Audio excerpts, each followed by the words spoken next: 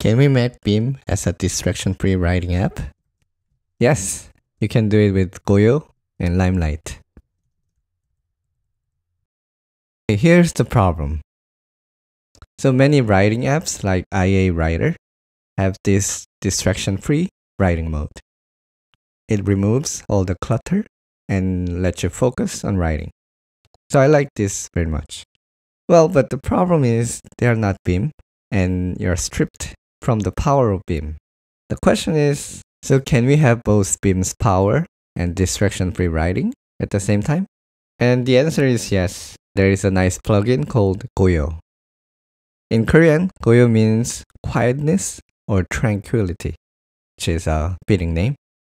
And it is essentially a convenient switch that you can turn off or on all kinds of visual elements in Beam. So in Beam, if you invoke Goyo command, you either go back to the normal mode or you can go to the focused mode. And you can also give parameters like width. I want to give width of 80, then it's wider or narrower. So installing Goyo is very simple.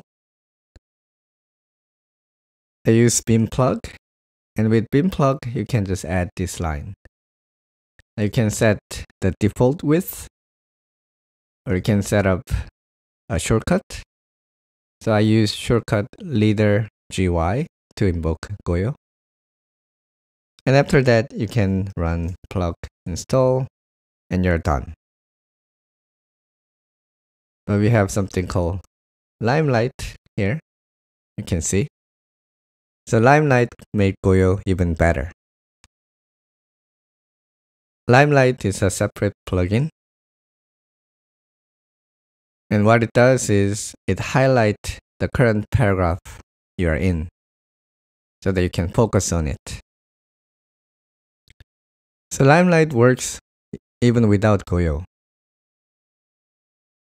As you can see, it only highlights the current paragraph you're in. And it also lets you adjust the contrast. If you put 0.2, it's a less contrast. You can barely see it. If you put large number, it has more contrast. When it combined with Goyo, it really makes a nice distraction-free writing app.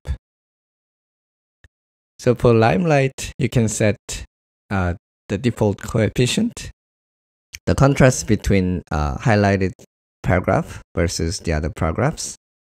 And you can also set whether you span more than one paragraph.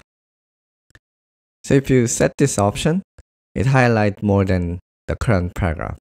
It highlights the surrounding paragraphs too. And as you can see, I set it up shortcut for Limelight. And I also added this recommended setting for Limelight. What this does is whenever you enter into this Goyo mode, you turn on the light. And when you leave, you turn off the Limelight. So that's a very convenient option. So inside Goyo, I can again turn on or turn off Limelight. And I can have really nice writing environment. So this was a really quick tip. Hope this will be useful for your writing project. Thank you for watching.